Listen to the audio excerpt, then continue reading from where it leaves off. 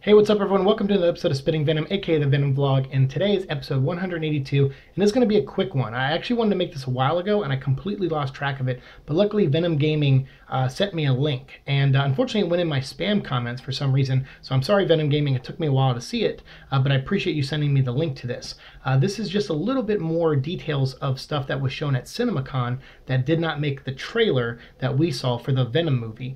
So there was, it looks like there was a couple extended scenes that was shown to them there at CinemaCon, and one person in particular for Entertainment Weekly wrote about one of those moments, and it actually kind of deals with the healing factor of the suit and the alien suit. So I thought I would, this would be worth talking about since it's movie related, and I haven't seen a lot of people cover this outside of Entertainment Weekly. So again, I don't know how true this is, but according to this person who wrote this article, which is Pia Sana Roy, wrote this article, and so I'll put a link to it down below so you can check it out for yourself and see if there's any other details that might be in there that you might find interesting. But for the most part, Pia just talks about the trailer and what they showed, but Pia also mentions one other scene that in particular that it feeds into something we saw in the trailer. So the scene we're talking about is actually something we've seen a little bit of. If you go back and watch my earlier videos, there were people that were recording on their phones in Atlanta some of these sequences that we see in the movie and we saw in the trailer, particularly the motorcycle chase scene, which they filmed some in Georgia and Atlanta,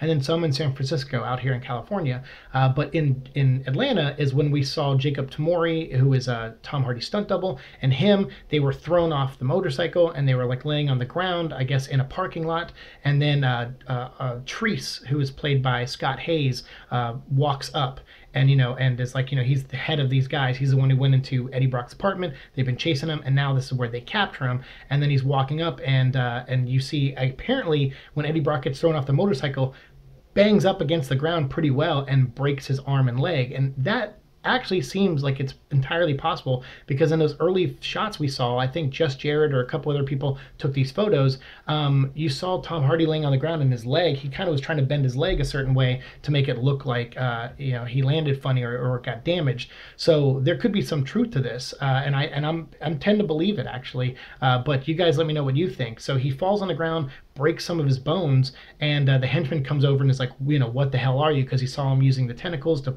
push the cars away and beat up all of his men inside the apartment. So he's like, what are you? And then that's obviously when he, stands up and he transforms into Venom, grabs him by the throat. But it says here that just as the black alien substance starts to flow over Brock, it heals his broken bones. So you'll hear like bones, I guess, popping back in place, or there was something visual that showed them that the suit could do this. So that's very cool to me, because that is something that we know the suit can do in the comic books. It can heal, and I guess we're going to get it here. We're going to see him essentially have a healing factor with this thing, or when it encompasses him, it can heal any wounds that are on the exterior of his body. So that's neat to me. I thought that was worth talking about, and I wanted to bring it to you guys since Venom Gaming, I believe, is the one who sent me this link. So thank you, everyone. Send a thanks to him in the comments.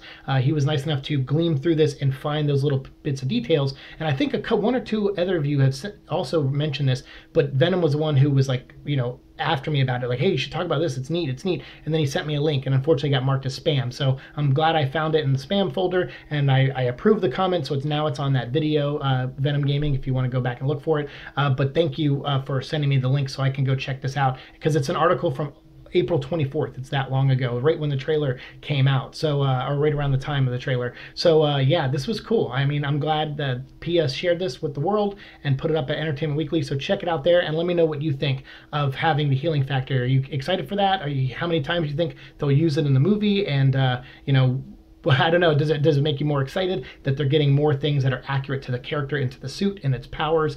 I know it's not going to have a lot of Spider-Man type stuff because Spider-Man's not in it, but at least they're trying to stay true to the rest of the stuff. But I'm curious to know what you guys think of that, so let me know down in the comments below. Thanks so much for watching the show. As always, like, share, subscribe, all that fun stuff, and I'll see you all in the future. Peace.